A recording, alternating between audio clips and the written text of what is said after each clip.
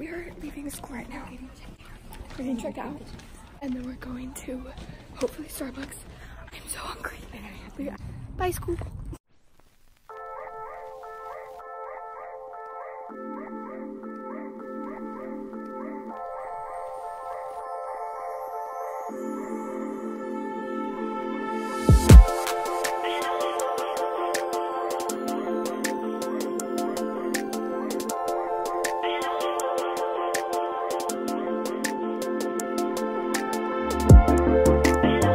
It's about the youth who need to know that they are perfect as they are.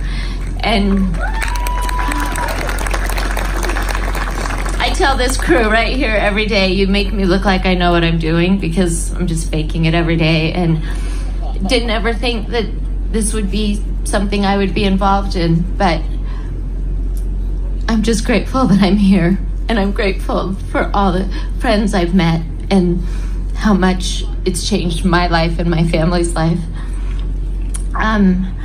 Just thank you for being here. It means so much to so many people. Literally thought my toes were gonna fall off, but it's Utah, so everyone's freezing cold.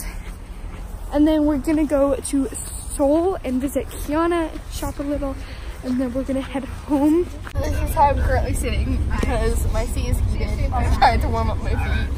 And we don't have school tomorrow. We're like, kinda.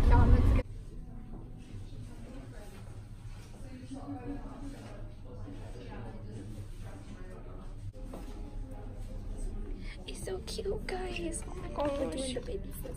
He's so cute. Dude, my children are gonna be so stylish. Oh my gosh. My one child.